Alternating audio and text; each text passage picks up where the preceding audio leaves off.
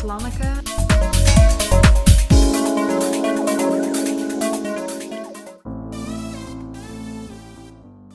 I was 12 when I heard a friend saying that I should become a model because then I could make some money.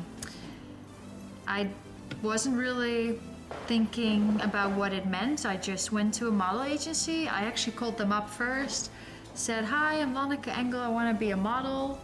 And when can I come in?" And they said, "Yeah, we have an open day where models can come in, or young people, and we'll see if you're suitable." So me and my sister went after school, and we were dirty, and all these kids were like all clean, and the parents really wanted them to be a model, and we were just like, we'll try, maybe we can make some extra money.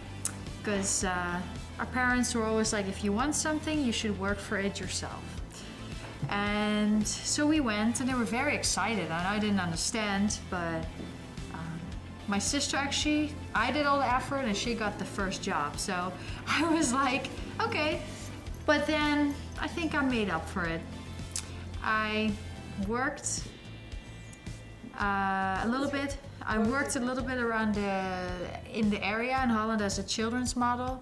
Then a scout from a French agency came, Pauline's, and she thought, well, you are photogenic. I want to take some pictures of you. So she did, and sent it back to my agency, to the agency in Paris. And she, the owner, was really excited. So I had to come to Paris.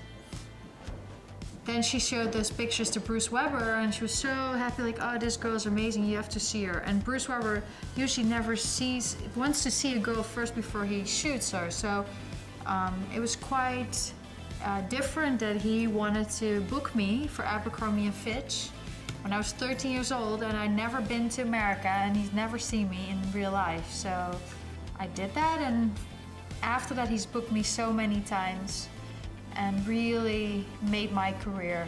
He really started it. Booked me for Abercrombie & Fitch, introduced me to Ralph Lauren. The rest is history.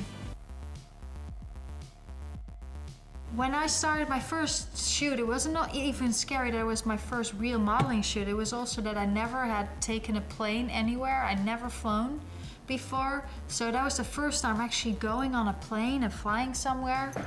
So, and also the whole experience of being with all those models in one apartment, not apartment, but like apartment building, and driving in a car with so many people you didn't know.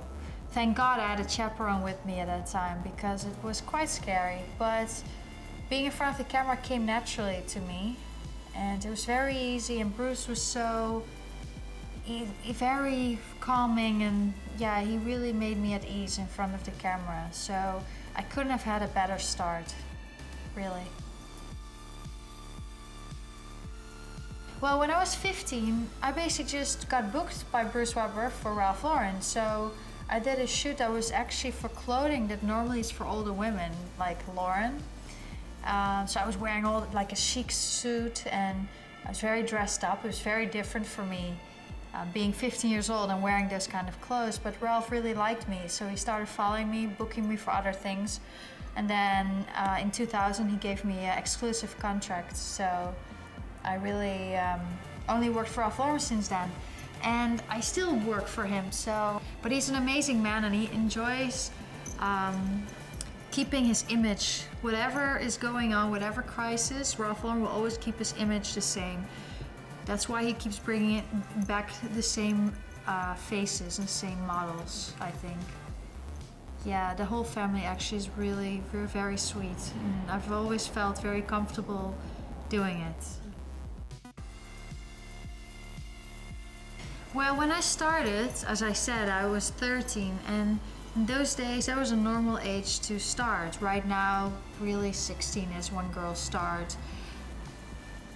I basically met Karl Lagerfeld, Linda Evangelista, Cindy Crawford, Kate Moss, like basically my first day of working. So right away I was thrown into the top of the top, the models, designers.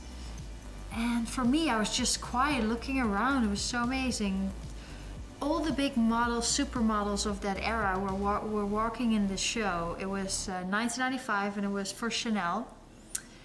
Very iconic Chanel show, I think, because it's the time where they had those mini bikinis. Stella Tennant wore those really small Chanel bikinis and only covering the nipple. And I think Cindy Crawford Cindy Crawford fell, and it was like jeans. And I could walk hand in hand with Kate Moss. And she's still one of my favorites because during all those years she's been around doing what she does best. And I was very happy that I didn't know how to walk. She grabbed my hand, we walked down the stage, she told me, turn now. Like, she was really teaching me how to walk on the stage. So you can say that I learned everything you need to know about fashion and shows from the biggest people in the industry. And I'm very grateful for that because that start gave me a lot of confidence during the years. In those days, there were a few models that were really big. My favorite was Helena Christensen and Mila Jovovich. Maybe they always say that you always are attracted to people that have like kind of the same look, like dark hair, blue eyes, but I just wanted to, you know, I was really amazed by how beautiful and how graceful they were. Also, a Dutch icon is Karen Mulder. I don't know where she is these days. All the big supermodels coming back, I haven't seen her yet, but I hope she's doing well. She was definitely one of my favorites. I mean, she was Dutch and she was so beautiful. She was the opposite of me. She was like blonde and really tall. Yeah, I met them all during the first years, and now, at that time when I was 13, 14, 15, I didn't understand what I was doing. I was doing editorials. I didn't understand why I had to change clothes every step. I didn't understand why it didn't fit me. And now I'm like, whoa, 16-page for Italian Vogue, please, I want to do that. And when I did them when I was 14, 15, 16, I just didn't understand it, what it was, what it meant. But I did it now, and I'm like, well, I'm pretty proud that I did, but I just realized it now and not 10 years before. I think girls should really always look at themselves, and everybody has like one quality or one thing they're really good at, and they should embrace that.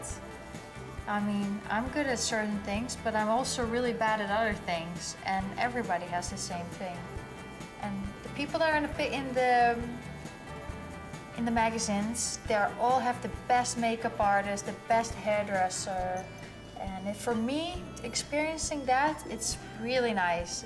I really enjoy taking care of my hair, my makeup. I mean, yeah, I'm a girl, so I like those things. But I wish every girl could go or experience that one time, because it's just really nice. I hate ignorance with people. Like, people just don't seeing what they're doing or behaving weird, or like, for instance, when they, you know, mistreat an animal. I just don't understand people, and I really hate it. I hate it when my biggest thing I hate about people is when in my neighborhood they crack their knuckles and stuff, or like bones, and it's like, ugh. That sound alone is like gross, and they don't understand that I hate it, but it's, please do it somewhere else. Bye-bye.